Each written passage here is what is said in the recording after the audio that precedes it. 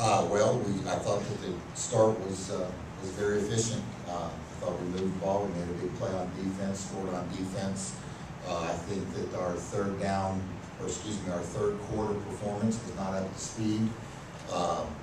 We've got to do a number of things better.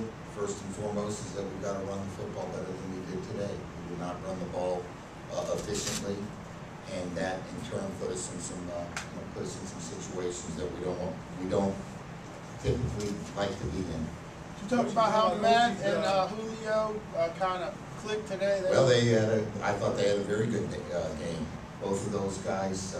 Matt was 116. I think Julio had over 180 yards, I believe, somewhere in that range. So they made a couple of very good football plays, throughout the game. So Matt and Julio had a good game. Was the lack of the rushing game in the first half more a part of what St. Louis's defense was doing, or was it more just not part of your game plan? Well, again, we only rushed the ball 6 times in the first half. We weren't very efficient at it when we did rush it, and the way that the team tried to defend us is going to dictate how we're going to attack them, and it opened up some opportunities to throw the football. Mike, can you talk about some of this significance of some of the injuries? How serious are they? Obviously, there were a number of players that did not finish the game, and I don't want to get into any details. We will have an injury report Wednesday after our practice, but obviously there were a number of players that did not finish the ball game today.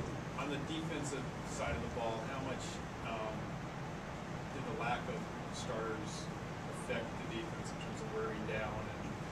Well, it put a lot of guys, Jeff, out on the field that normally would not have the number of snaps that they had, and it was compounded by usually those backups on defense or guys that were playing on special teams. So it was, it was tough. There were a lot of guys that stepped up on both sides of the football today that were called on, and their role changed from the opening kickoff to the end of the ball game.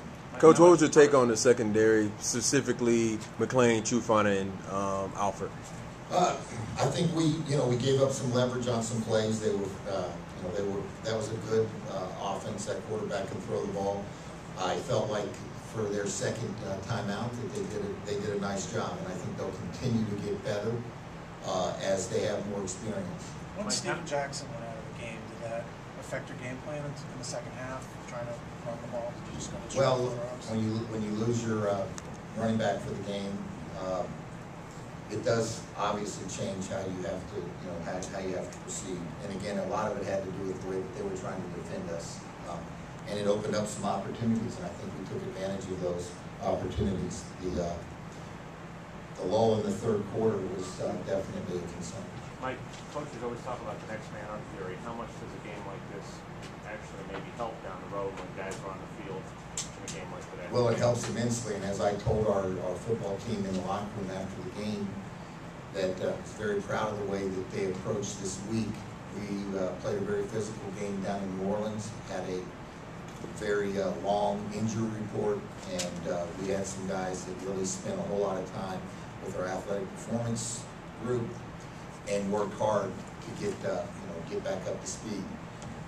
And the next man up mentality is what the NFL is all about.